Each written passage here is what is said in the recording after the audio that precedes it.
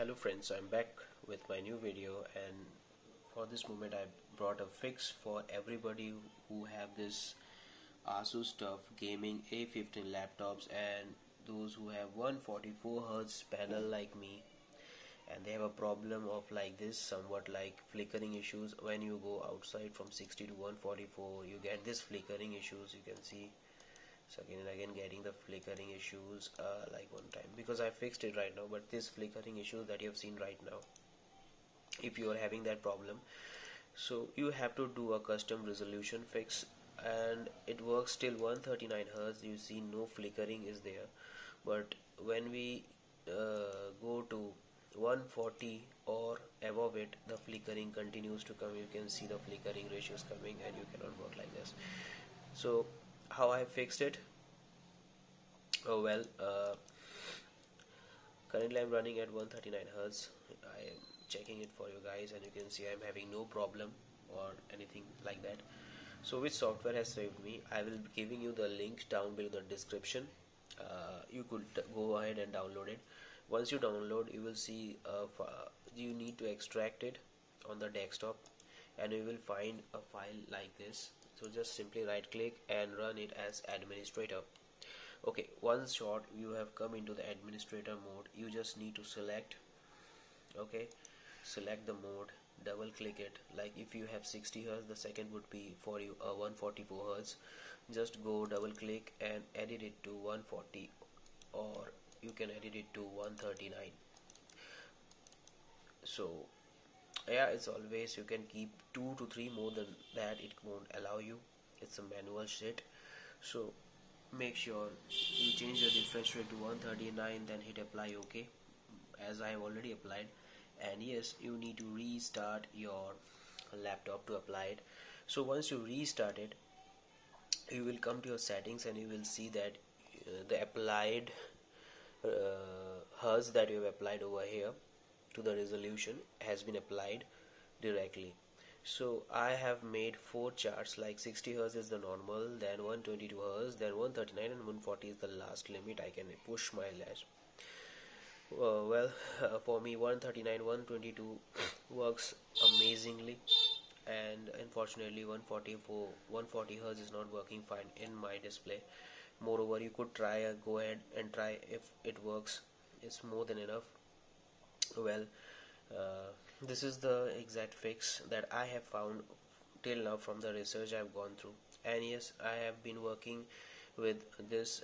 I have played many games in the settings. I have no issues with that. Even if I remove the charger, you can see no flickering issues also, right? You can see it. Okay, no flickering issues or something.